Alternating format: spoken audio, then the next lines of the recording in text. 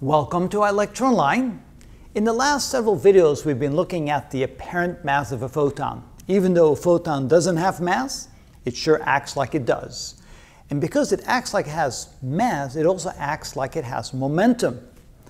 De Broglie wondered, well, if we turn the tables, since photons act like particles, maybe particles act like photons, which means that particles may have waves just like photons do. Question is, do particles have waves? And it turns out de Broglie was onto something. And let's see why he thought along those lines. First of all, we know that the momentum of any particle is equal to the mass times its velocity. Of course, if it becomes a particle that moves very fast, close to the speed of light, then of course we have to say that the momentum is equal to gamma times mv, where gamma is equal to 1 over the square root of 1 minus v squared over c squared. In other words, we have to take into account the relativistic effect of moving very fast. But going back to the concept of momentum equals mass times velocity, let's say what that would mean if we look at the momentum of a photon. The momentum of a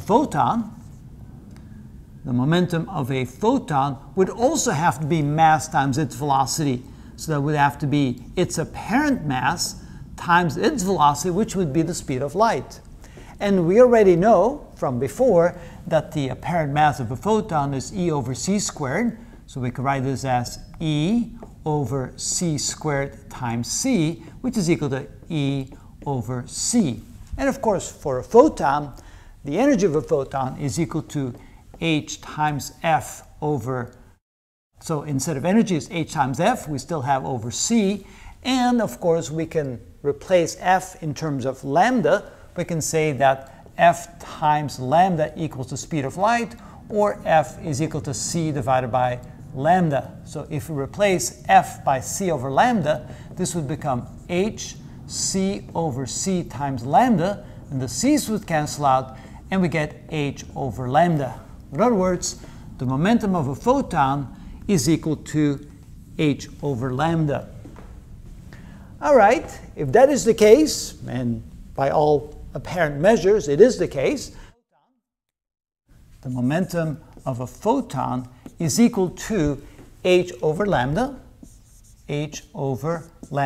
which means that we can say that the wavelength of a photon is equal to h divided by the momentum of a photon. And of course, the momentum of a photon can be written as h divided by the apparent mass times its velocity, which would be the speed of light. Now, this is where de Broglie took a leap of faith. He said there seems to be so much relationship between photons and small particles, perhaps particles move with waves as well in like waves, so they will have wavelengths, and so the wavelength of a particle should also be Planck's constant divided by its mass times the speed of light. Or in this case, of course, particles wouldn't move at the speed of light, it would be the mass times its velocity, because that would be the momentum of a particle. So he said that the wavelength of a particle would be equal to Planck's constant divided by the mass of the particle times its velocity. And of course, if they're moving extremely fast, instead of writing m times v, we would have to take into account that relativistic effect. So at high velocities, v approaching c, we would have to say that the wavelength of a particle is equal to Planck's constant divided by gamma times m times v, and of course that would be the rest mass of the particle times gamma. So we can either write the wavelength of a particle like this, or we can write the wavelength of a particle like this, depending upon whether or not we have to take into account the relativistic effects. Now, if we take a look at that, notice that there's really two quantities here. For a given particle, the mass would not change.